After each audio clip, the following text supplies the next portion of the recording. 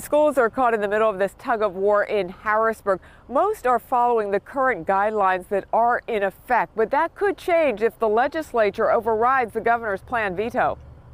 I'm always amazed at politicians thinking that they can somehow wave a magic wand and suspend sort of reality. Governor Tom Wolf says the threat from coronavirus is still here, and large gatherings, including those at sporting events, pose a health risk. So he wants to keep attendance limits at 250 for outdoor games and 25 for inside events. Very unfortunate that the governor doesn't trust our school districts across Pennsylvania to make decisions on what's the best interest for their community. The State House and Senate overwhelmingly passed a spectator's bill giving school districts the authority to determine attendance. They can now vote to override the veto.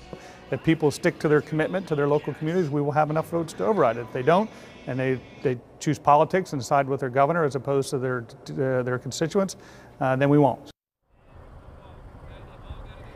And some athletic directors tell me they do have plans in place that they would put before the superintendent and school board to allow more people to come in if that override happens and the bill becomes law. And of course, the Wilson School District had set its own attendance limits a little while ago. Live in Lancaster County, Barbara Barr, WJL News 8.